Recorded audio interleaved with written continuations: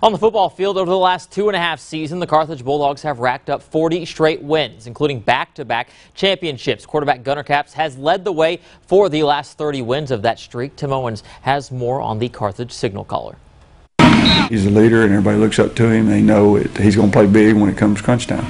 Gunner Capps is unbeaten as a quarterback on the high school level. He won a state championship last year on a senior Loudon team led by Keontae and DeWaylen Ingram and D. Bowens. But this year is different. Capps is the face of the Bulldogs offense. And he didn't have to be the guy last year because of those guys. They had a lot of experience playing on Friday night. And he has to be the guy now for us. How they work really took a toll on me and set an example for how I wanted to be this year with my guys and my seniors. And I think we've done the part so far, and we just got to keep going. What Capps and the Bulldogs have done this season has been beyond impressive.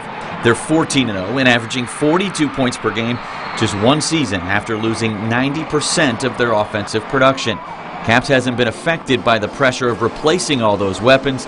In fact, he revels in it. We've had a bullseye on our backs as Carthage, you know. It's always a lot of pressure. And I think that's why we win so much, is because we can play under pressure and keep going. When the pressure's on, that's when your best players have got to step up, and that's exactly what he's done so far.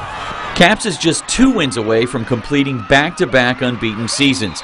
And he says if the Bulldogs can complete the mission, this year's title is going to be just a little more special. It'd be awesome, you know, that not many kids get to play for a program like this, and just the opportunity that we have right here in front of us it's amazing. And to finish up undefeated, it'd be unbelievable. Another state championship would be a great way to cap his high school career. Reporting with the Bulldogs in Carthage, Tim Owens, NBC6 Sports.